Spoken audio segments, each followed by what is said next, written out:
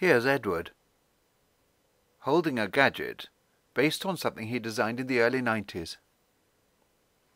It was intended initially for the Stourhead Gardens, so that visitors could find and enjoy knowing about anything that they wanted. This year, at the visitor centre, a new guide known as a Node Explorer is being advertised.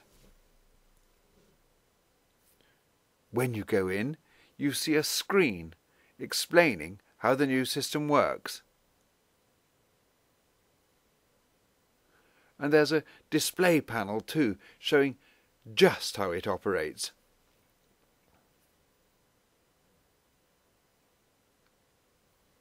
And if you're interested, help is at hand.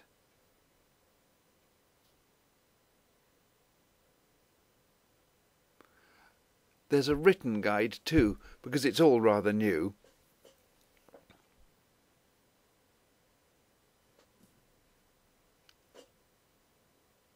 Here's the other side of it. It shows basically how the whole thing works. Finally, here's the system in use. You see the headphones too.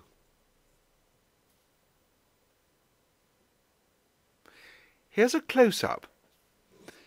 The thing is, it's rugged and won't break easily.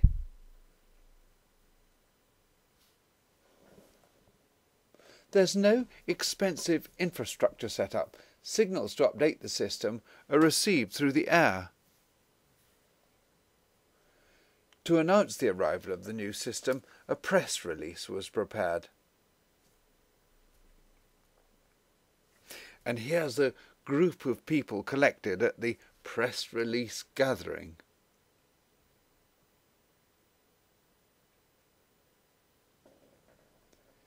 At the end of the tour, the credits mention Edward, the Golden Bottle Trust that provided the initial funding, and the National Trust, who provided the project management. After the press launch, the story was reported. The system's been designed by Node Explorer. We wish hours of enjoyment to future explorers. Goodbye.